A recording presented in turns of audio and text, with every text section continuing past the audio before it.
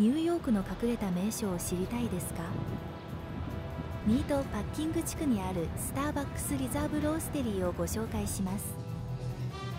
世界で6カ所あるスターバックスリザーブロースタリーの一つがニューヨークのチェルシーマーケットの近くにあります。この特別なスターバックスは一味違います。歴史的な建物を改装した広々とした空間とおしゃれなデザインに驚きます。ニューヨークをイメージした芸術的な壁画や装飾があります。そこでしか味わえない限定メニューもたくさんあります。コーヒーの焙煎から抽出までの全工程を見学可能で、こだわりのあるコーヒー体験を提供しています。ぜひ訪れてみませんか？気に入ったらチャンネル登録をお願いします。